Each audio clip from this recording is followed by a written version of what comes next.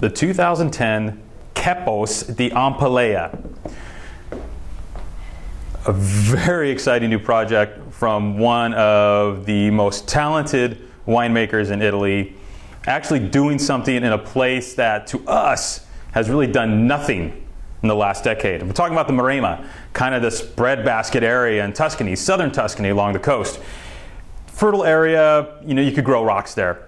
But winemaker and proprietor Elisabetta Foradori, from that Foradori up in Trentino, Alto Adige, for all of you hardcore Tirol geeks, is now actually making some really soulful, beautiful wines from the Maremma using not the Cabernet and Sangiovese and Merlot and but Grenache, Mourvèdre, Carignano, Marcellan, and Alicante Bouschet. The perfect Rhone field blend for an area that is, because of its warmth, it's kind of Rhone-y. I think she's onto something.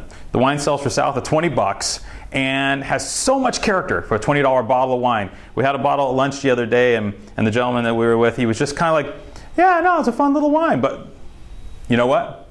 Bottle empty. And we spent a lot of time talking about it. And at that price range, this supple, integrated nature of the tannins and the nice slant of the fruit, not that kind of like, quite frankly, kind of boring Maremma, we want to be Napa via Bordeaux and Tuscany type thing. This wine actually has some serious juju. One of the coolest under $20 bottles we have on the shelf here at Best Wines.